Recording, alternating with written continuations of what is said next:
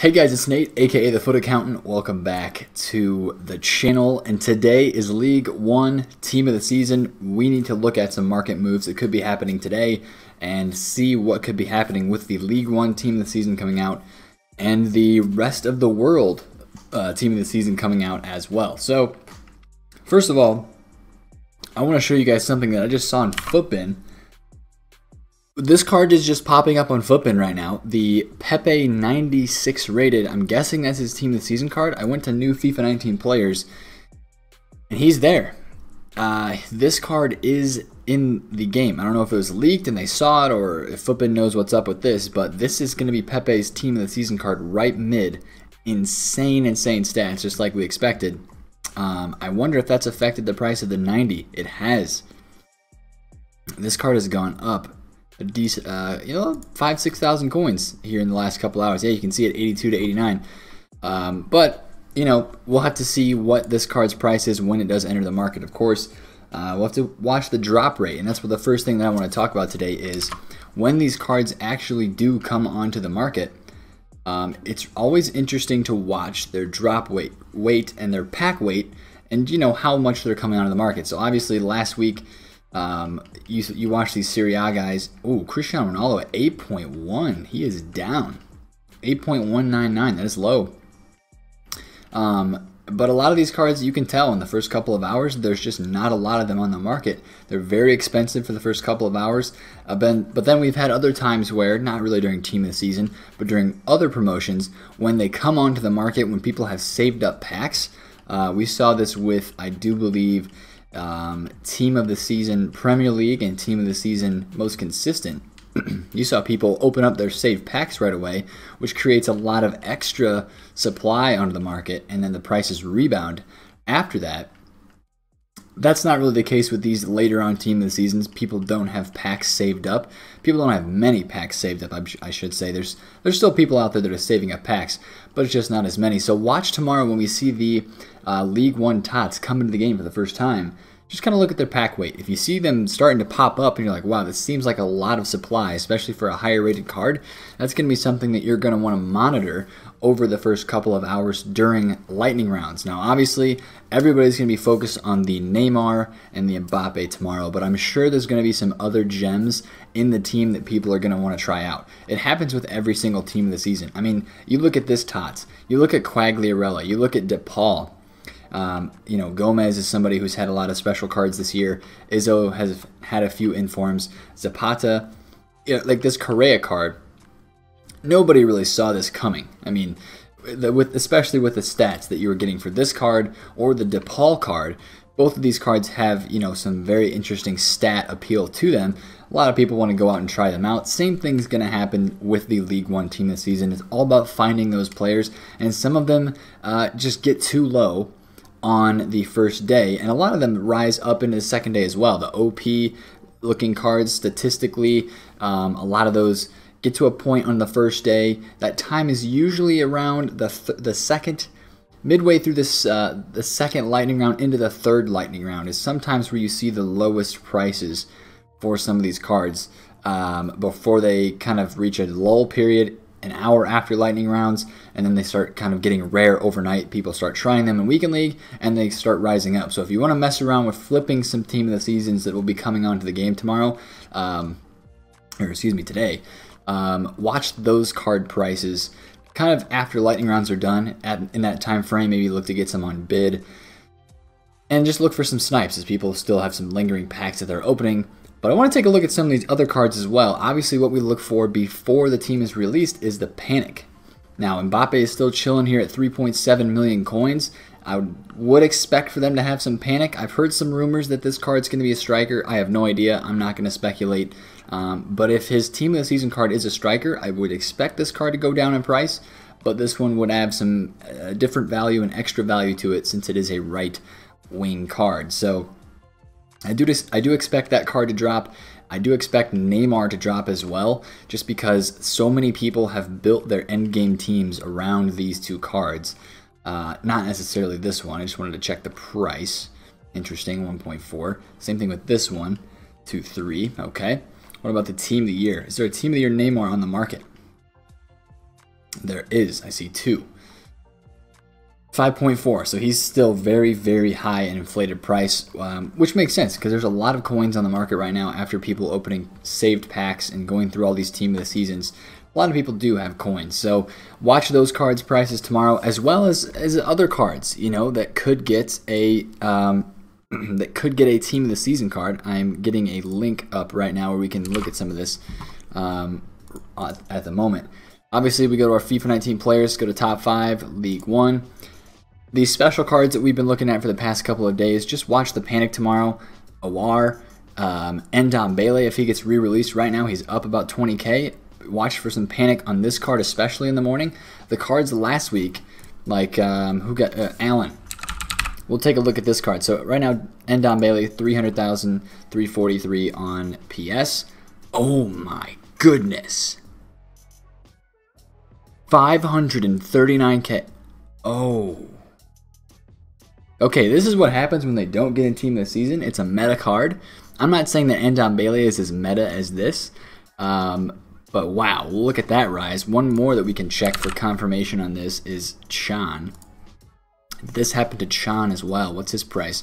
Oh, it did. It did. He's not as meta of a player, but he is Juve. He is German. Easy linkaging.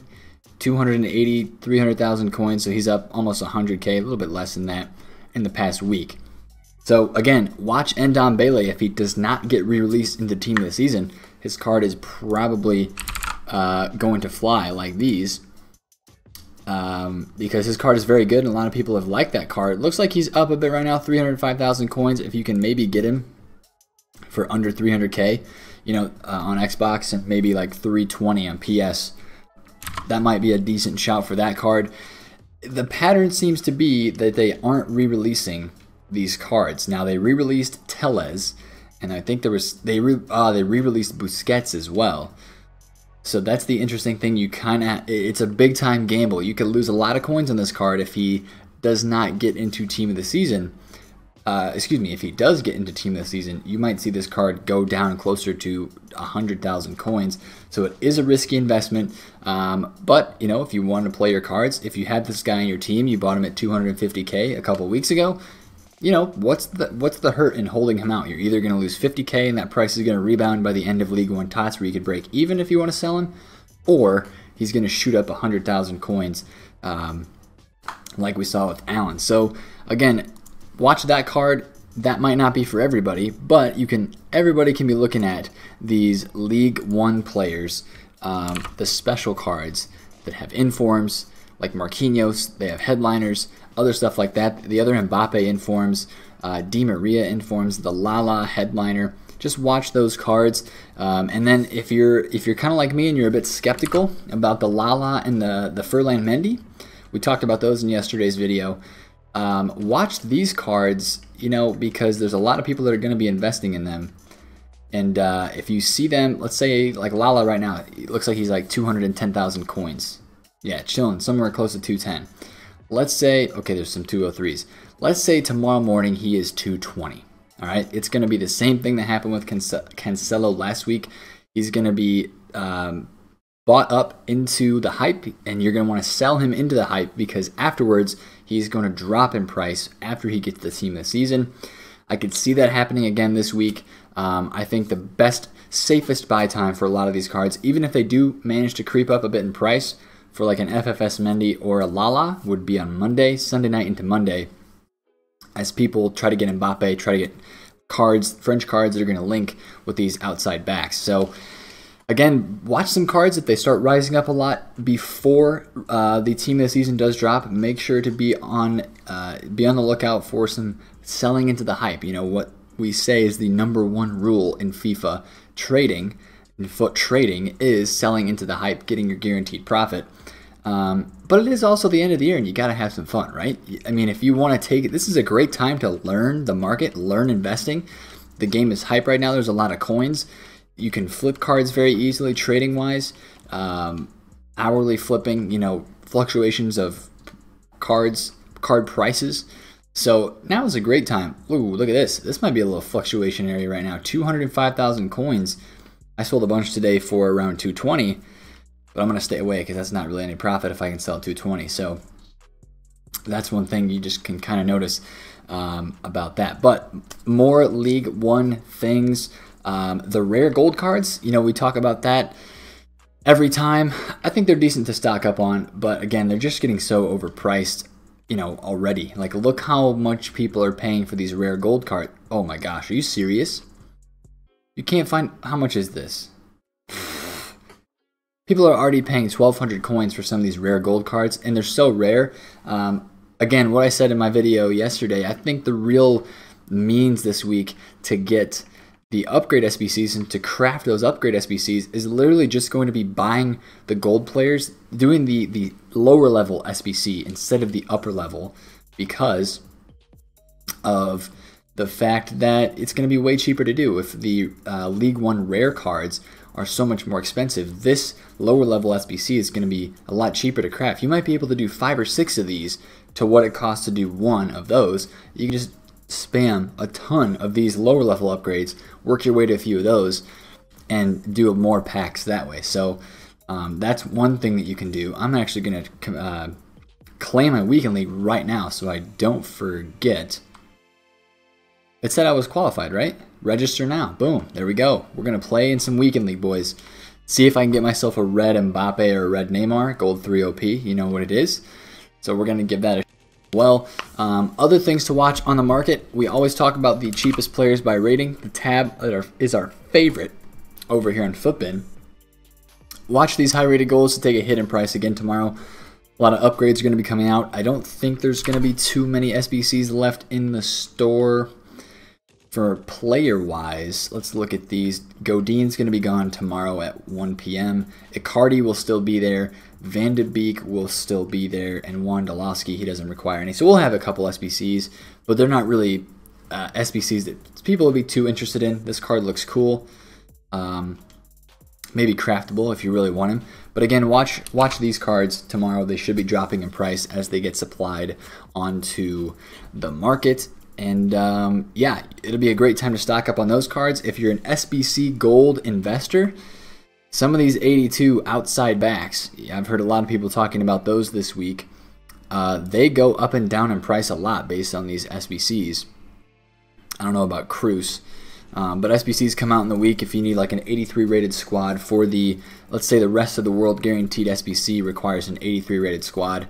Look at some of those 82 and 83 rated cards that you need for chemistry reasons, especially the outside backs. Those do rise a lot, and if you like investing in gold cards, that might be a decent shout for you as well.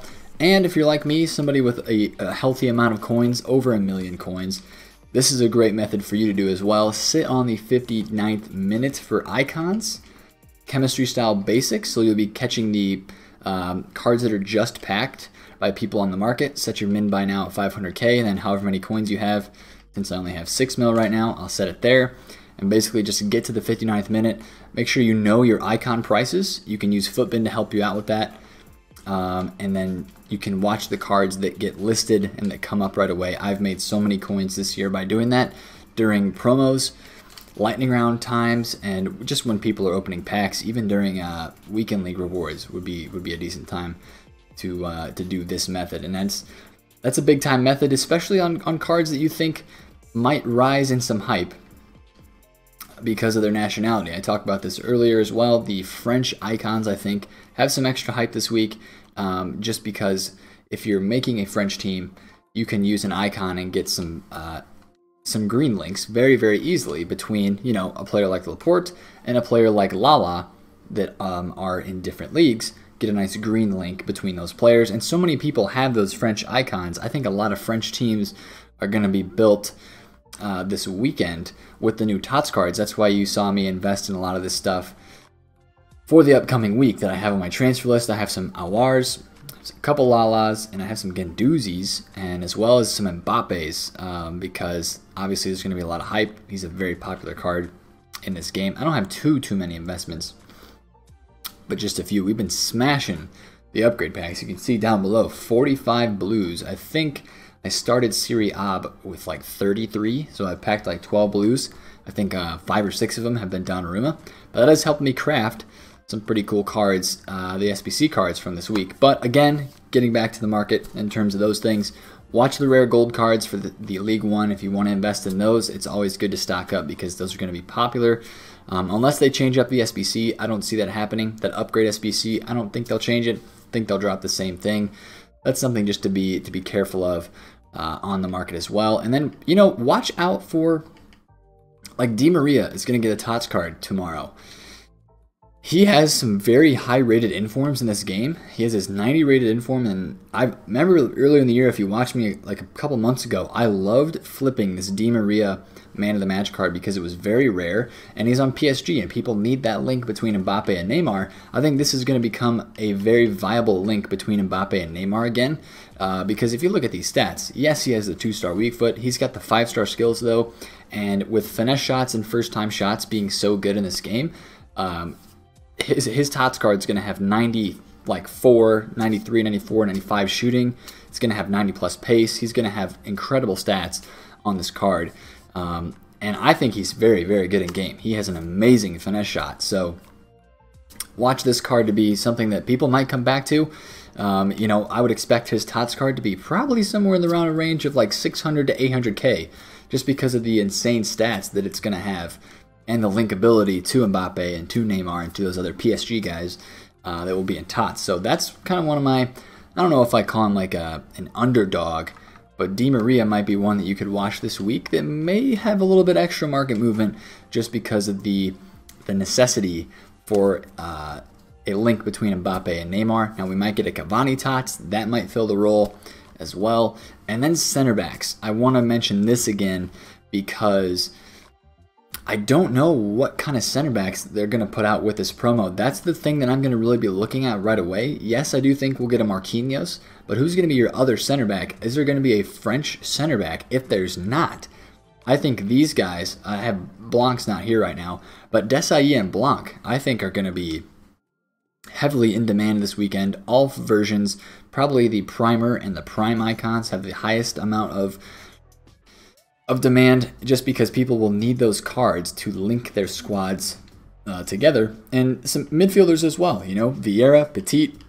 I bought I had a middle Vieira that I bought today, or I bought yesterday for 1.1. It was like under 1 million coins, and I sold it for 1.2 today. The 88 Vieira. And I like this card the most out of all of them because he is in kind of the middle for price range. Yeah, he's still about 1.2 million coins. And he's really in the middle. This card is very popular from FIFAs in the past, and he's a very good price range compared to the other Vieira cards.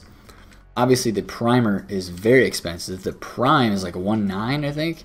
Yeah, 2 million coins right now, and the baby is like 600 something thousand. So this might be a card to watch tomorrow as well. If you want this Vieira in your team, you might want to try to snipe him during lightning rounds before he goes up too much, as I think a lot of people are going to be interested in this card for the French links. Same thing with Petit, and maybe even Makalele. That's an interesting one to look at as well. But French guys across the board, as I've been talking about for this week, there should be a lot of market movements, especially with the Mbappe cards, with the Neymar cards. One thing that we've seen a lot this year as well is in previous promos leading up to them, so many people have a special Neymar in their team that there's a lot of panic selling that goes on before promos with some of these cards. I remember this Neymar being, whoa, is that a deal? Is that a deal right there? Neymar, the 93 rated inform, 590.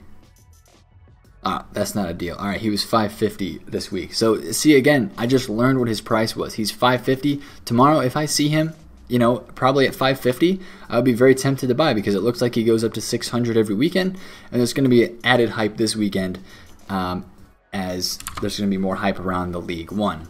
Obviously, it does depend on the TOTS prices, but these cards are going to be very expensive first day, so I'm not too worried about that. There should be a bounce back in the evening per usual. So boys, if you enjoyed the video, smash a thumbs up on it. Actually, let me scroll through before we do the outro. Let me scroll through my Thursday flips for you guys and show me what I made some money on this week. I bought a couple icons on Wednesday to flip. This Gerrard was bought at 1 mil flat. This one was bought at 1 mil, 14,000. So I made really good money on those cards. This Vieira was bought at 1.1 flat, sold for 1.2. I made like 20K on that. These Koulibalis were insane from Serie A. I bought those for 120,000 coins a piece, sold them for 175. Mertens I got for a lazy. These Chiellinis I was very surprised with. I bought them for like 170 to 180, and I just kind of got out of them. I was surprised I was able to get that much out of them. Bentancurs were all pretty decent. I got them for 194 to like 200k max is what I paid for them. Sold them all for like 210 to 215. These Alexandros I bought for 60k, sold them for 87 and 90. And just also getting a few things out. This Lukaku card actually did very well. Bought all of these for around 65,000, sold them for 87k. That's really good profit percentage on a card in that price range. And then of course we still have a few things still left to sell and plenty of cards ready and raring to go for tomorrow. Every time I scroll through here and I see a Hugo Lloris under 100k, I just bin it because I think he's going to be like 120, 130 by the end of this next week, being the best French goalkeeper in this game. I think the a lot of people, the hype is going to turn back to the French teams this weekend. Very easy to put squads together, and a lot of people already have French players in their club untradeable that are very OP, meta, and end of the year type cards. It's been another long video, but there's a lot of stuff to talk about on the market. So if you did enjoy it, smash a thumbs up, comment down below if you have any questions, and of course subscribe to the channel if you're new. A lot of things changing soon. You might not see a video for a couple of days as I move and get some things set up in a different location, so you might see some things changing. And again, follow the Twitch channel that is linked in the description, as I should be a lot more active there in the coming future. It's been Nate, the Foot Accountant. Catch you guys later. Peace out.